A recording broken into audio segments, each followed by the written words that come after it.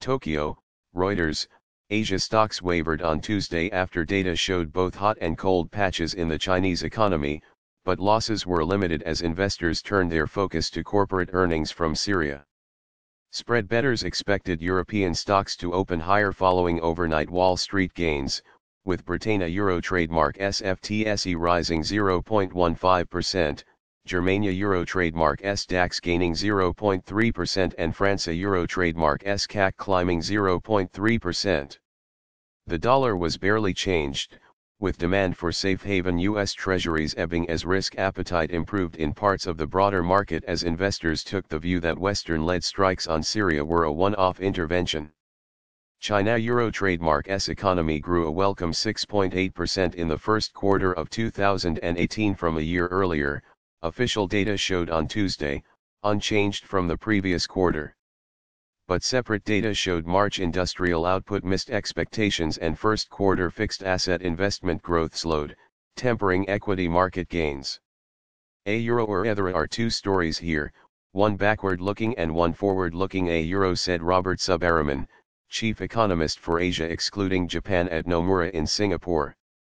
A euro underneath the stable GDP growth is quite rapid rebalancing from industrial, investment and old economy sectors to consumption, services and new economy sectors like tech. This is encouraging a euro.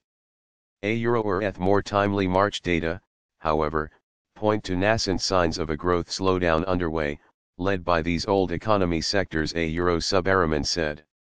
MISIA Euro trademark S broadest index of Asia-Pacific shares outside Japan edged down 0.15%.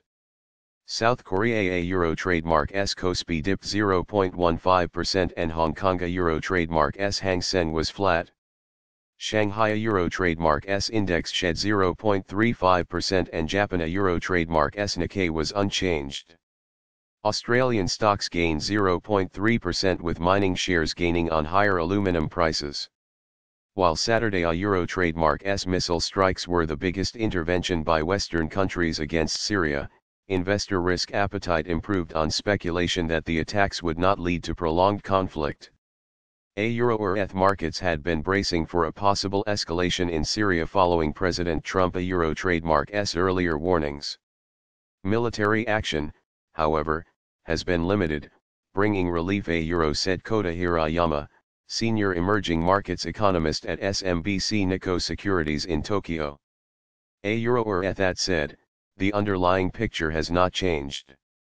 Conflict continues in Syria and trade issues remain unresolved. Geopolitics will impact the markets again, a euro.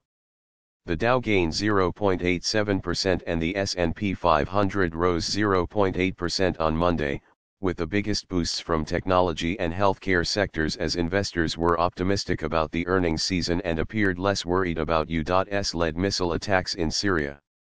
S&P 500 companies are expected to report an 18.6% jump in first quarter profit, on average, the biggest rise in 7 years, according to Thomson Reuters data.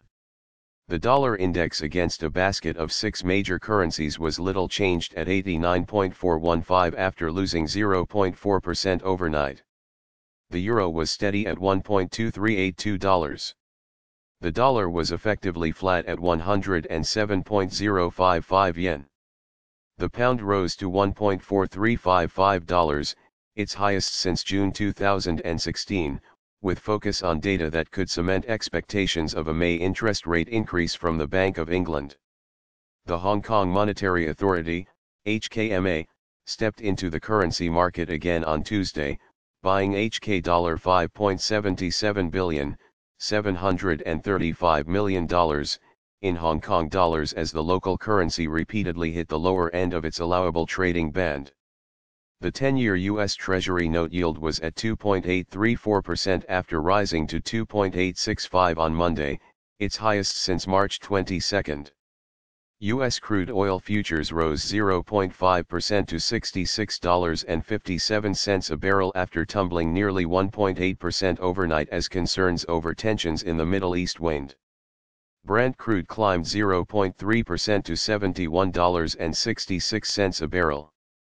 Aluminum hovered near 7-year highs reached the previous day after U.S. sanctions on Russian producer Rusal stirred supply concerns.